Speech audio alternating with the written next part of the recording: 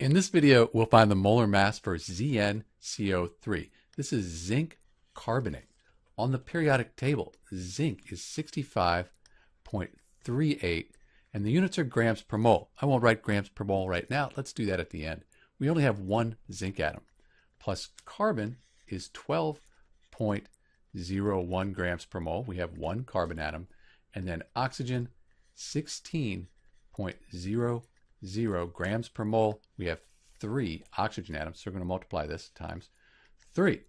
When we do the math, we find the molar mass for ZnCO3, that zinc carbonate, is 125.39, and the units are grams per mole.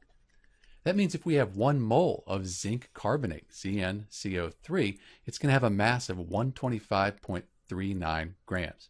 Note that my periodic table, it goes out to 2 decimal places. If your periodic table goes out more or less, you might get a slightly different answer here.